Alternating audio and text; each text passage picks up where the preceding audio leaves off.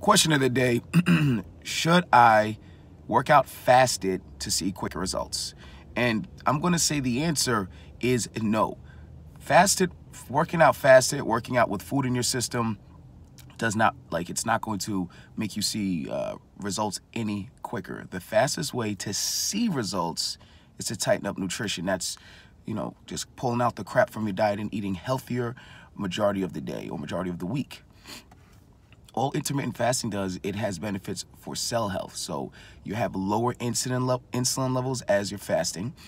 So your body's able to, it just kind of cleanses itself. The cellular process does that. It's very good for cell health.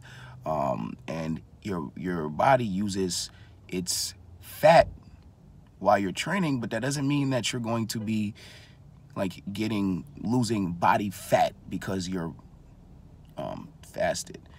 The most immediate benefit, practice self-discipline. You're able to kind of just get a little mentally stronger, a little mentally tougher.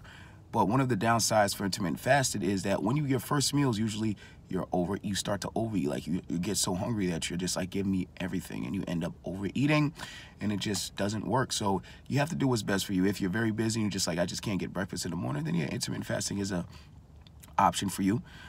But don't use it as a quick result kind of ordeal.